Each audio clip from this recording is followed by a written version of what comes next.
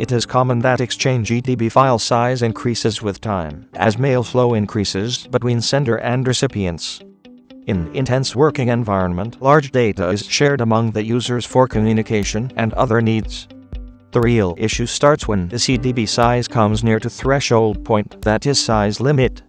There is freezing issue which makes functioning impossible, makes data inaccessible, and when this issue grows, it leads to EDB file corruption.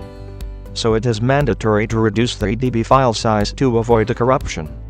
Try these manual solutions to reduce the EDB file size by deleting unrequired data from EDB. Carefully delete the unwanted Exchange database data, manually avoiding the important files. This will create a free space, though no reduction in file size is visible. But free space is available for further adding any data. Next method is defragging EDB file using ESEUTIL application. This method uses inbuilt ESEUTIL application of Exchange to compress the database and remove the white space created by deleting any data. It utilizes the commands in Exchange management shell and frees up the space in EDB file, thus reducing its size. Manual solutions can be performed but not feasible for a long time, and include limitations like slow process, high maintenance period, complexity, risk of manual error, etc. Better way is to go for a professional tool, Kernel for Exchange Server, that reduces EDB file size within minutes by converting large EDB file into multiple small PST files. Let's see the process.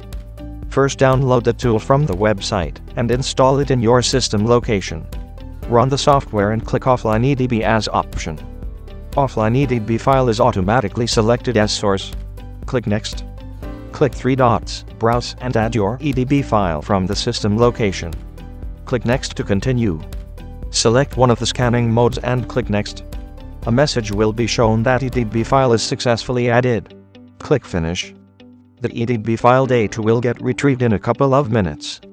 Now right-click on any EDB mailbox and select Export Mailboxes to PST option from the list. Here, you can select the folders from the mailboxes, apply date range and item type filters, and most important, use Split PST option. Select the checkbox, enter the size, after which PST file should get split.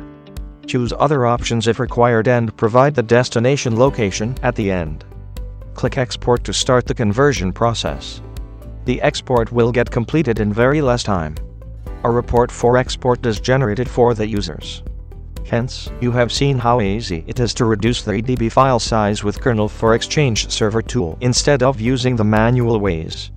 To gather more information about this software, visit this link. Thanks for watching this video. Have a nice day.